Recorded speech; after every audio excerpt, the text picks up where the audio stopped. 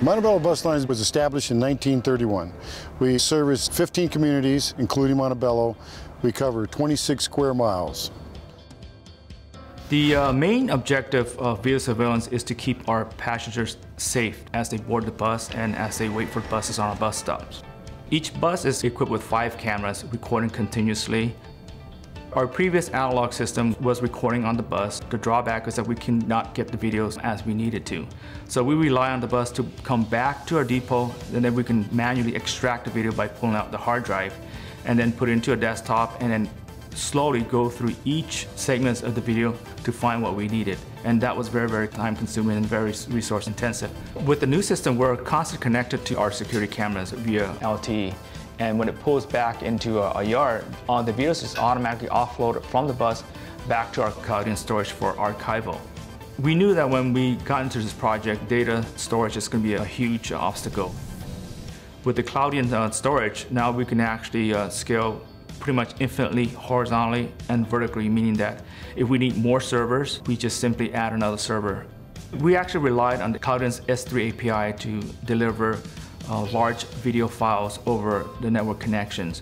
Without the S3, every time there's a interruption in communication, we would start the offload all over again and it never stops. With the S3, it's actually able to recognize parts of the file that was dropped and just continuously only ship those missing parts back into the Cloudian storage server.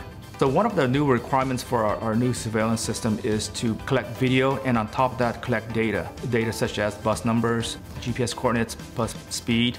With the Cloudian's metadata, we're able to do analytics on the bus. And often we collate those information with the video. For example, if somebody was to fall on the bus, and we can actually say, was the bus moving very fast that caused the person to fall, or did the person just fall by itself?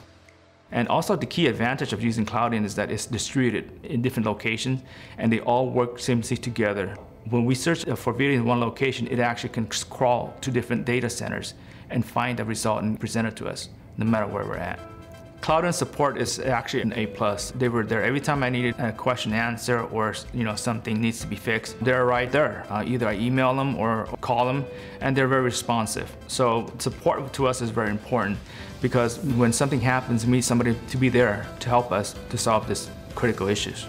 With this technology that we're bringing in today with Cloudian, we're able to meta tag it, date stamp, GPS stamp, and we're able to now search at a faster pace versus before. Our safety officer was just frustrated with the old system. He says, why do we even have it?